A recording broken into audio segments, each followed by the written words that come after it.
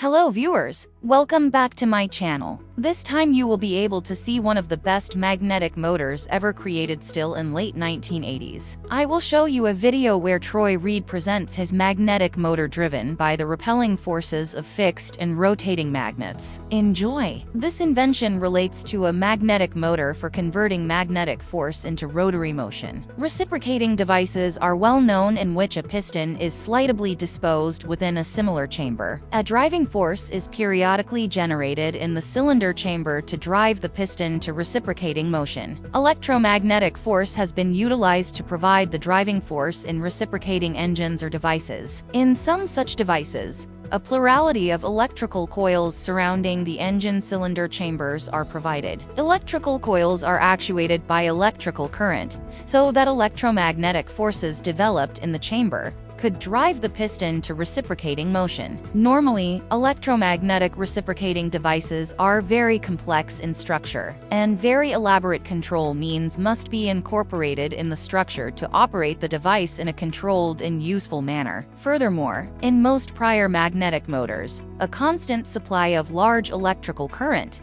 must be fed to the coils in order to develop a useful reciprocating motion. In U.S. patent by Kiniski, the patentee states that he has discovered that the magnetic energy stored in permanent magnetic materials such as permanent magnets may be utilized to provide the driving force necessary for reciprocating device. Summary of the invention. This is a magnetic motor having a crankshaft mounted between two stationary disc-like magnetic holders. Preferably 8 permanent magnets are positioned equally distant about the periphery of each disc. Fixed on the end of each shaft is a rotatable magnetic support wheel, which has a similar number of magnets equally spaced about its periphery. The magnets on one such wheel are 22.5 degrees out of alignment with the magnets on the other rotating wheel. Injector pins are mounted on a case above the crankshaft. Each such injector system has an injection drive pin, which has intermittent contact with an injector pad, driven up and down in the injector pin housing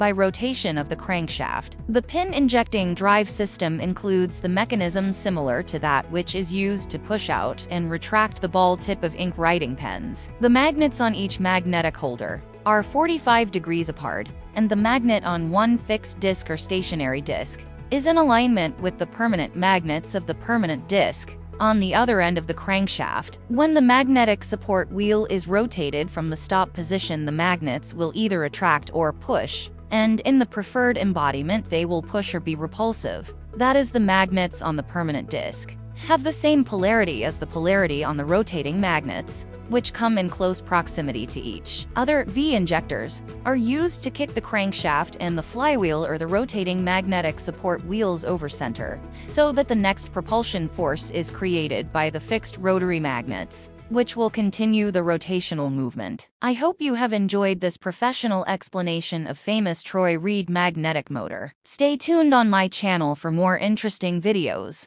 such this one. Thank you for watching.